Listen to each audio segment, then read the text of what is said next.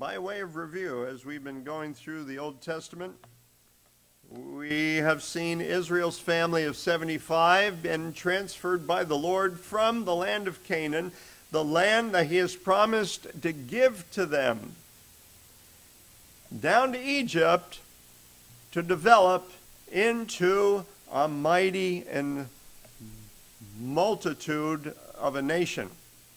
You might say that Egypt is the womb in which this embryo of Israel develops. Well, we're getting to the part of Israel's pre-monarchy history. We have finished up the patriarchs, and we are looking at the Exodus. The Exodus refers to God bringing that child nation out of the womb of Egypt and into the land that he promised Abraham, Isaac, and Jacob to give them as an inheritance forever. Now, what happens just before a woman gives birth? Her husband goes crazy. I like that. End of sermon. The craziness starts with all the wonderful things that she says to him while she is experiencing labor pains. Now I want you to think of the 10 plagues, because that's what we're going to be looking at this morning, as the labor pains before Israel comes out of Egypt, before the nation is born. So we are indeed discussing the Exodus, when God takes the nation, led by Moses, out of the land of Egypt. Now, the Exodus, as I said last week, is going to be discussed in a couple of parts, or a couple of sections. The preparation for Israel, preparation of Israel for the Exodus out of Egypt. An Exodus is a group of people, usually a very large group of people, that move from one location to another. And after that, we're going to look at the preparation of the nation of Israel for entrance into the land of Canaan. Now, the preparation for the Exodus out of Egypt began with the people. This week, we're going to look at the plagues. Plagues, for those of you who don't know, are just really very bad things that happen. Sometimes they are diseases. Sometimes they are disasters like storms or supernatural events. And then we're going to look at the Passover and then the plunder. So how did God prepare his people? One word. Trouble. Trouble. He took Israel's family and put them down in Egypt, and I'll tell you, it was heaven on earth for a while. Joseph was alive. The Pharaoh thought really well of Joseph and his family, and they gave him the best part of the country, and they gave him all they needed. Well, that Pharaoh died, and another Pharaoh came who did not know Joseph, didn't respect the Israelites, and he enslaved the Israelites for how long? 400 years. God gave Israel trouble for 400 years as a way of preparing them for the Exodus. How did he prepare Moses? Trouble. Moses got into trouble, and he had to flee the land of Egypt, and for the next 40 years he's a nobody, pasturing sheep for his father-in-law in the Midian desert of Sinai. So God prepared his people with trouble. Now, how do we know these things didn't just happen to them? You know the bumper sticker, that stuff happens. Well, this didn't just happen. How do we know? Do you remember the psalm that we read this morning? Let me call attention to one of the verses. This is Psalm 105, verses 23 through 25. Then Israel, who's Israel? Israel was Jacob. Jacob and his family. Israel came to Egypt. Where? From where? From the land of Canaan. Why? Because there was a famine. And Joseph is down in Egypt. He's the prime minister. So Israel came from Canaan down to Egypt. Jacob, who is Israel, sojourned in the land of Ham. Does anybody remember who Ham is? No, he's not one of the Dr. Seuss characters, Green Eggs and Ham. Ham was one of Noah's sons. One of Noah's sons. He was not the good son. Ham did something awful to his father, and Ham's son Canaan, whose family settled in the land of Canaan, were cursed by God. And Jacob sojourned in the land of Ham, but did you know that most of Africa is also known as the land of Ham because Ham's relatives also settled there? And Egypt is in Africa.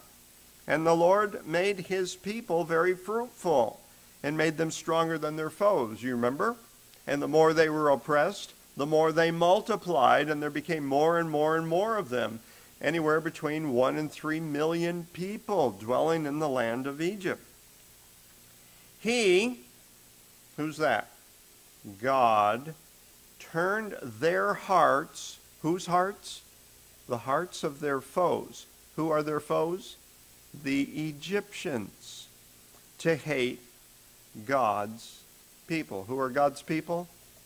Israel. To deal craftily with his servants. So let me just translate that for you. It was God who made the Egyptians hate the Israelites within their borders. God was the one who turned their hearts to hate his own people. And folks, remember that. You can be having a great relationship with somebody, a husband, a wife, a child, a parent, a friend, and all of a sudden, this person turns on you. It may be from the Lord. It may be his way of getting your attention. Hey, you are not following me. You need to start paying the attention. And so, God was doing this with the nation of Israel, preparing them for something better. So if God loved his people so much, why would he give them trouble? Folks, just think back to your own experience. Most of us were saved at a time in our lives when things were not going well. God got our attention. We tried everything to remedy our problem. And finally, we had to acknowledge that we were in the mess that we were in because of sin. And that none of our efforts at being good or being religious was going to take care of that problem. And we turned to him to plead for his mercy and for forgiveness in our lives. God loved his people. He gives them trouble to get our attention and to remind us we cannot save ourselves. We are not the solution to what's wrong in our lives. We are not the solution to what is wrong in this world. I hate to bring it up because it sounds so political at this point. But this striving and this rush to get a vaccine for this COVID-19 stuff is just reflective of human nature. You just give us long enough and we collaborate, we can cure whatever's wrong in this world. And no, you cannot. Because for every disease that you seem to cure, more will pop up in its place. And trouble is just a way of reminding us that the only real cure for what is wrong with us personally and collectively is the Lord Jesus Christ. And Moses was reminded of this as well with trouble, that he himself could not deliver Israel, at least not without the Lord. All right? The people of Israel groaned under their bondage and cried out for help, and their cry under bondage came up to God, and God heard their groaning. Trouble is a way of reminding us that we need God, And what did the Israelites do? They turned to God, and they poured their heart out to him in their groanings. Trouble does no good if you refuse to accept that you need God. All right, so here we are, the 10 plagues. The 10 plagues. All right, first up on the plagues. Put your rod in that river, and it will turn to blood. The Nile is the lifeblood, if you forgive the reference to blood, of the nation of Egypt. If the Nile turns to blood, and all the tributaries that connect to it, and the ponds and the puddles turn to blood, what are the people going to drink? And so for 7 days, they didn't have anything to drink, and they were digging along the Nile to try to find water because they couldn't drink anything in the Nile. And what do you think happened to the fish? The fish died, and sure enough, it stank because it was blood and because you got a bunch of dead fish. And that's not all. You know what else lives in the Nile River? Crocodiles. I forgot where I was. Now, the crocodiles didn't die because they've got enough sense to get up out of the river. So now you've got a double problem, a triple problem. You can't drink anything.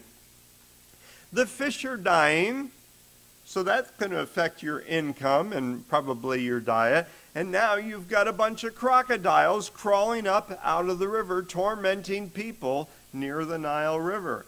And it is not a good thing. And this is the first of the plagues. What's the second plague? The second plague is frogs. Frogs. Frogs came up on the land out of the Nile from everywhere. And people were inundated by these frogs. And they were everywhere. In the houses, in the palaces. They got in people's ovens, it said, and in their kneading bowls. You're baking bread, and you're thinking, man, there's something moving in there. What is it? It's a frog.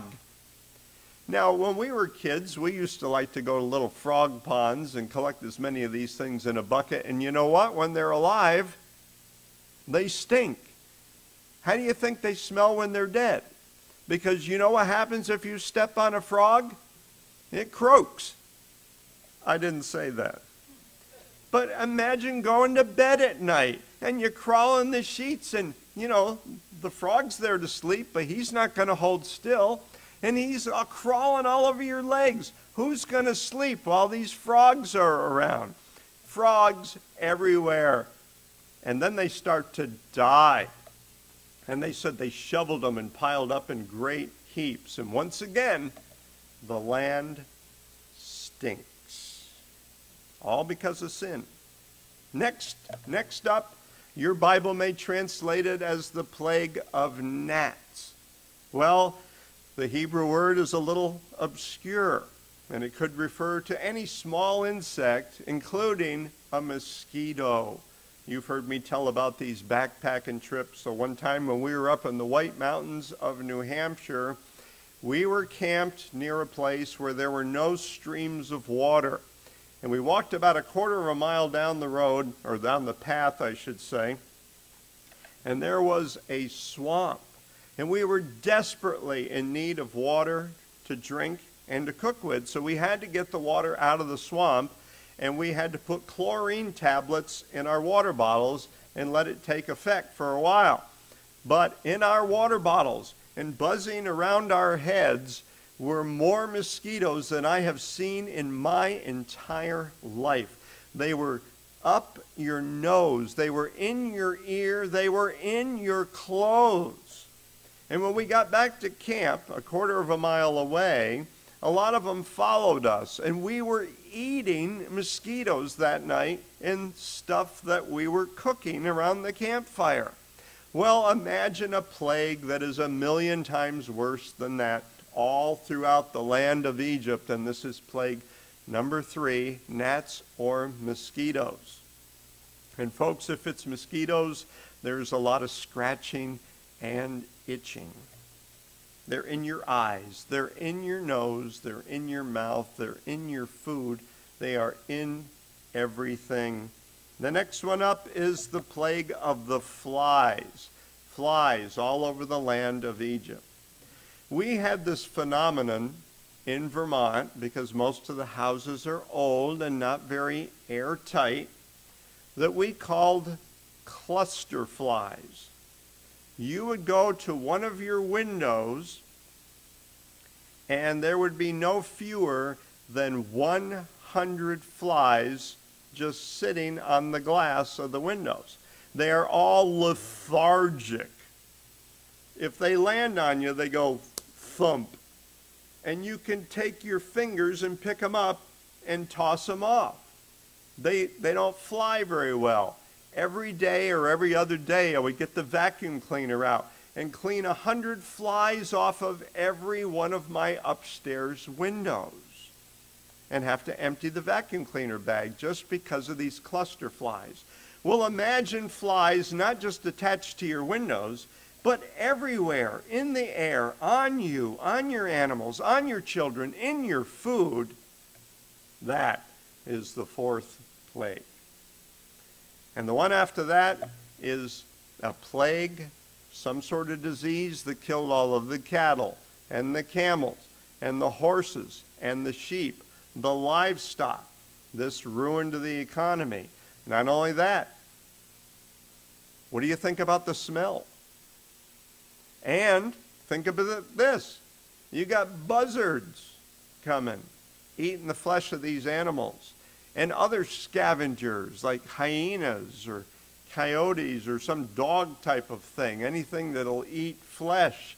So you've got dangerous animals approaching, and the stench of all of this is going up throughout the land. People are probably starting to get very discouraged. There's a handsome fella. You know what the next plague is? It is the plague of boils. Boils. And it doesn't just say boils, it says loathsome boils. Because you know what happens to boils? They break open and they bleed and they fester. And Job, what did Job do when he had all those boils? He took something sharp and he was scraping the boils on him because of the itching and the scabbing. And this is a more pleasant picture than one I could have posted up here on the screen. Awful, awful torture to human beings all throughout the land of Egypt. And these boils often will leave permanent scarring and disfiguring on your body. Next up is hail. Now, you guys have all seen hailstorms before.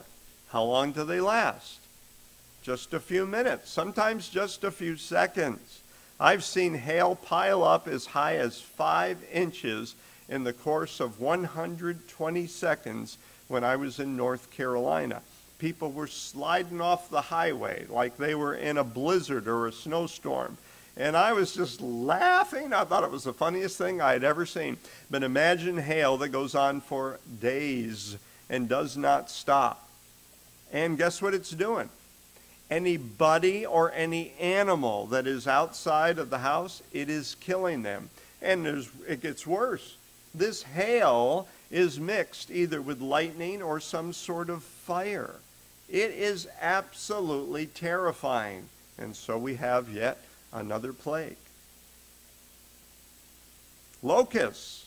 For those of you who don't know what a locust is, it's just a fancy name for a specialized grasshopper.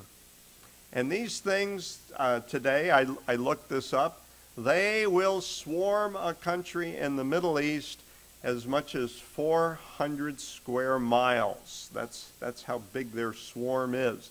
Now, that's not all that big.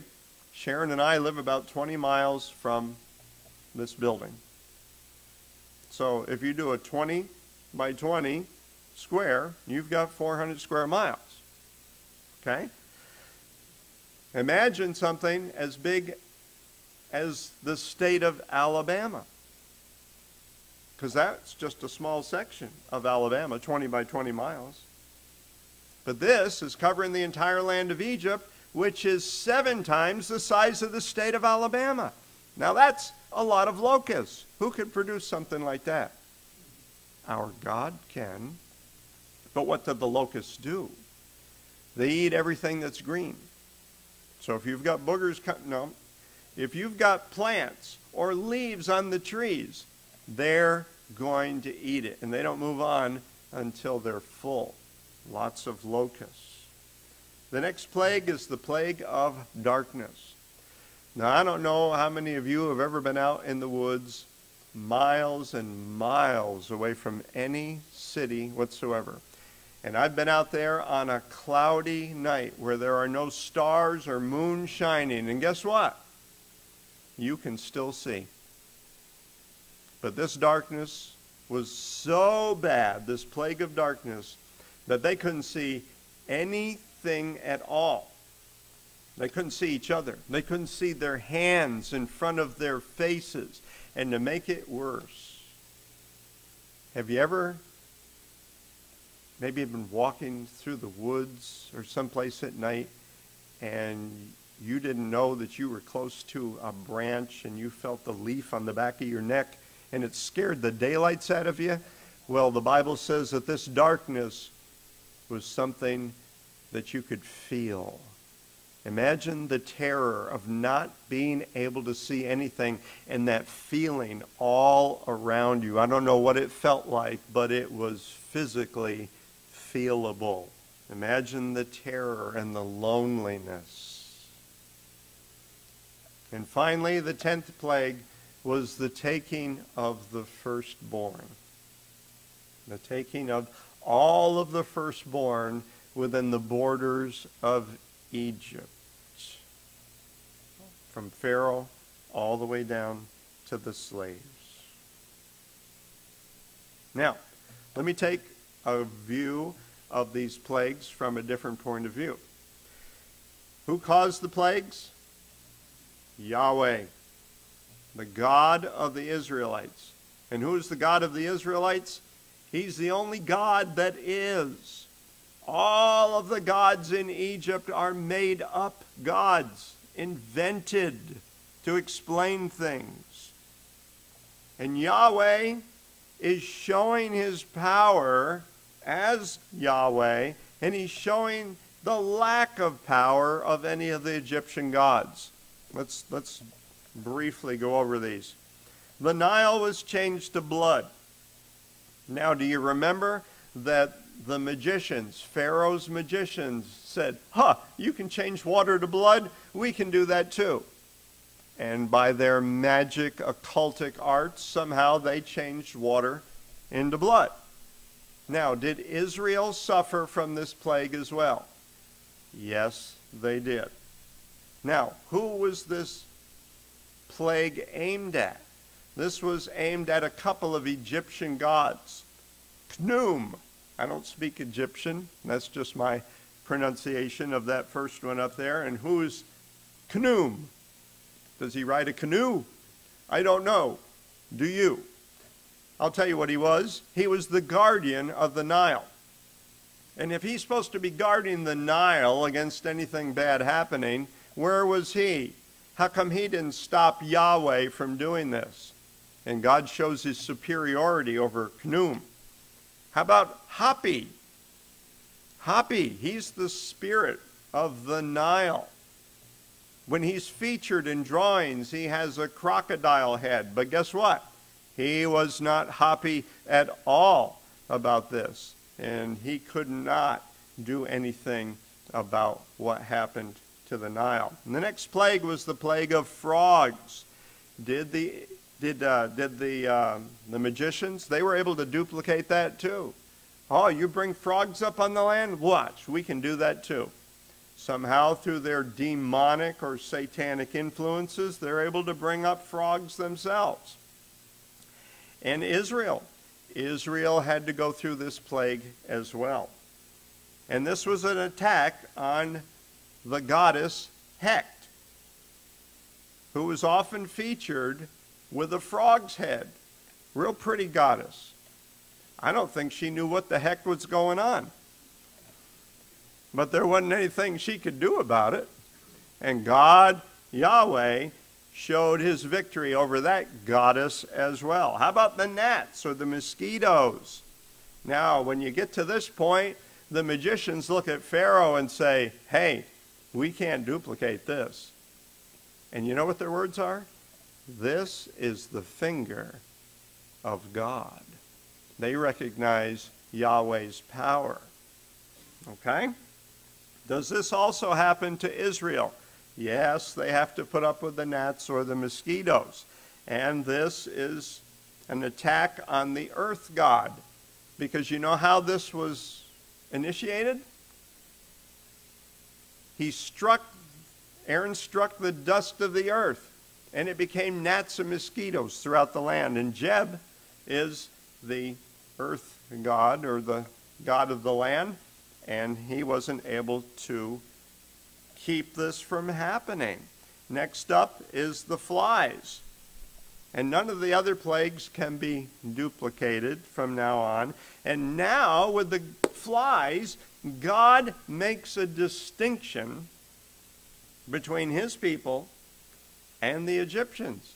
And from now on, God says, only the Egyptians are going to experience these plagues. So Israel was scot-free on this one. And this is aimed at the god Uatchit. Okay? Uatchit says when he appears, he often appears as a fly himself. That's how he manifests himself. Now, where do flies tend to gather? There's two places. Dead animals and piles of manure. Hence this god's name. And I won't go any further with that one, but the next one is the attack or the plague against the livestock. Not duplicated. None of Israel's livestock dies during this plague. You would think about now, people are starting to get the message that Pharaoh would start to get the message. There's no stopping Yahweh, and your gods are making no headway at keeping him from doing whatever he wants to do.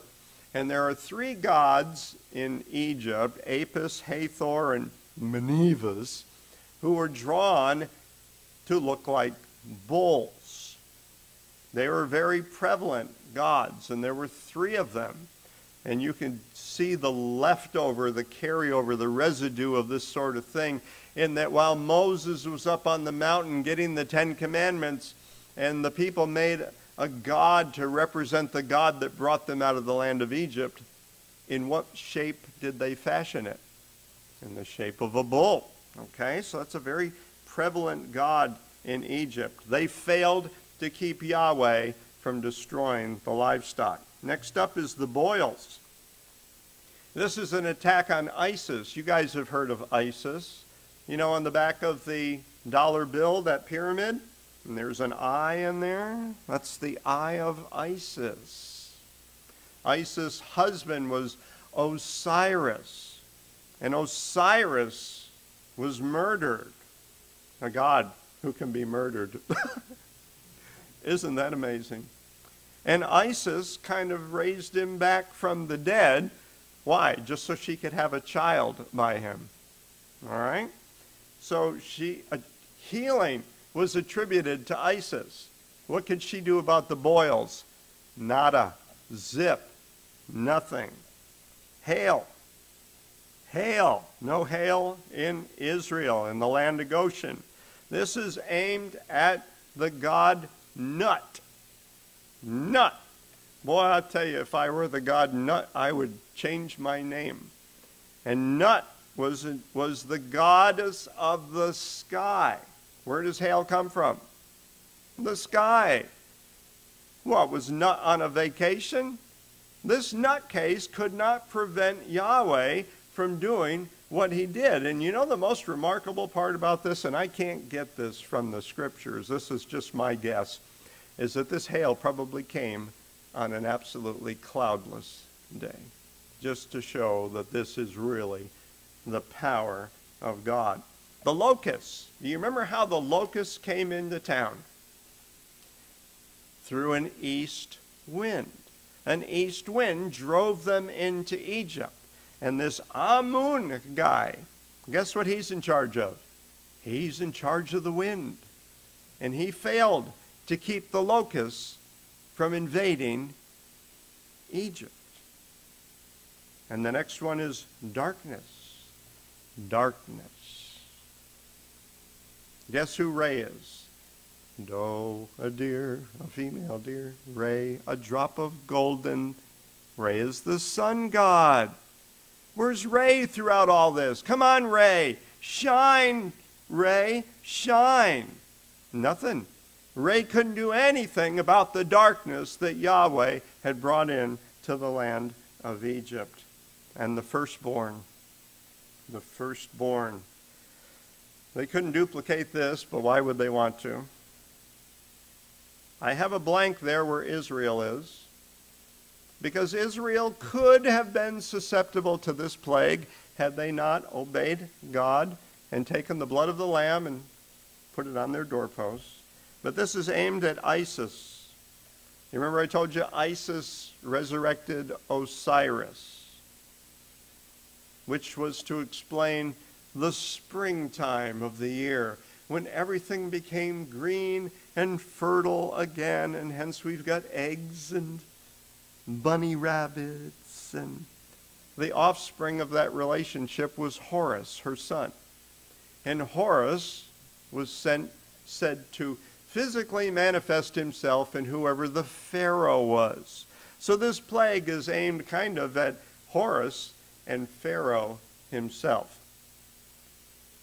And nobody could stop what Yahweh did to the firstborn. All right, now let's take this collectively. Satan's servants duplicated some of the plagues, the first two. Yahweh did that? Hey, we can do that too. Now, tell me this. Did they cure the problem or did they make the problem worse? You know, that's like somebody coming up and slapping my wife, and I'm saying, that's not a good thing, and I go up and slap her too. Does that make any sense? I just made the matter worse. And that's all that Satan's servants did when these plagues came along. They were no solution. They just added to the plague. Now, how come Israel got to experience the first three of these plagues? Well, a couple of reasons. First of all, you know, to sit back in the stadium and to watch some quarterback get tackled by the three biggest guys on the other team, and you can say, whoa, like that. But unless you've experienced some of that pain and pressure, you have no idea. And God wanted Israel to experience some of his awesome power.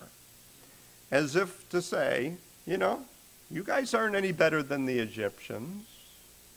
Not only that, why should we Christians be exempt from the trouble that plagues other people in the world? We shouldn't. But there's a limit to that. It tells us over in 1 Thessalonians chapter 5, I believe it's verse number 10, that we were not destined for wrath or for tribulation. God draws a line when it comes to us, and we will not experience his ultimate wrath. Okay? And so God eventually exempts Israel. Now, as these plagues are going along, imagine that you are an Egyptian. How is your confidence going in the gods that you worship? Man, that's going down. How about that leadership that you've got? Pharaoh, who keeps stubbornly hardening his heart, saying, I will not let these people go. I am going to resist Yahweh. How did that work out for him? But how did it work out for his people?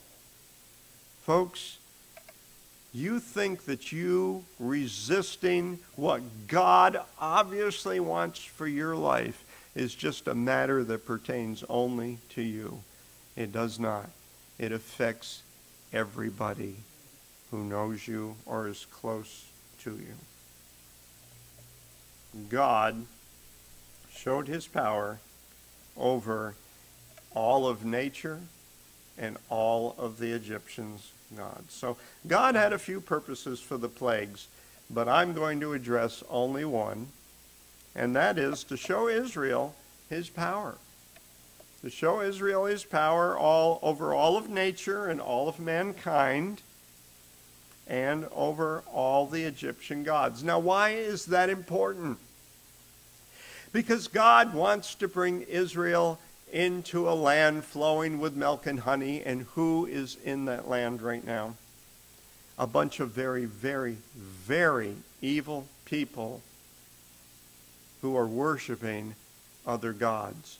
People that are more numerous than the Israelites, more battle ready than the Israelites, and they are very, very large in some parts of Canaan.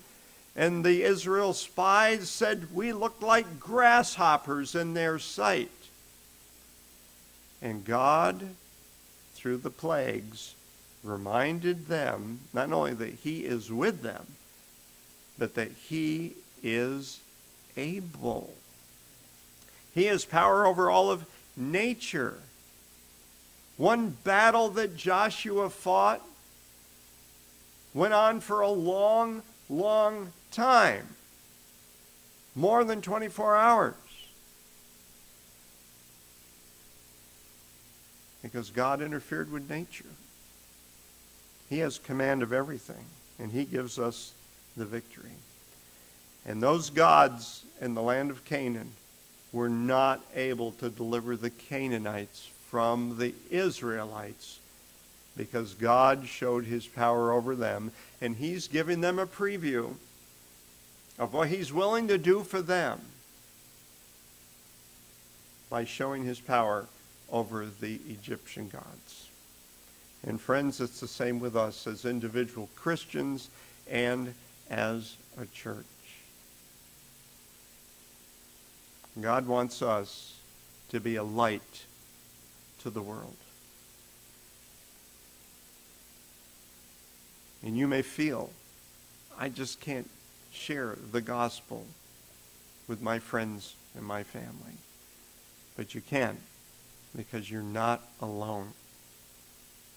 And the God who commanded it is also with you. And he is able.